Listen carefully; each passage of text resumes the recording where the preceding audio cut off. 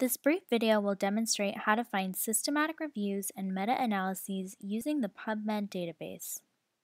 Enter your search terms in the PubMed search bar.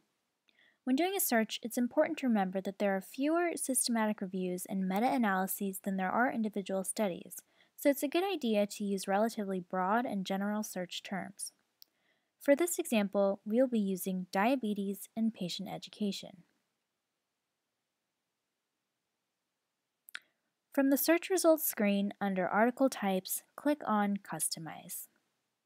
This is a list of the various article types in PubMed. Scroll down until you see Meta-analysis. Select the box next to it, then scroll down until you see Systematic Review. Select the box next to it and click Show.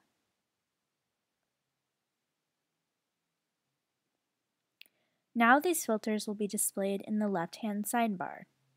To activate the filters, just click on them. I'm going to click on Systematic Review,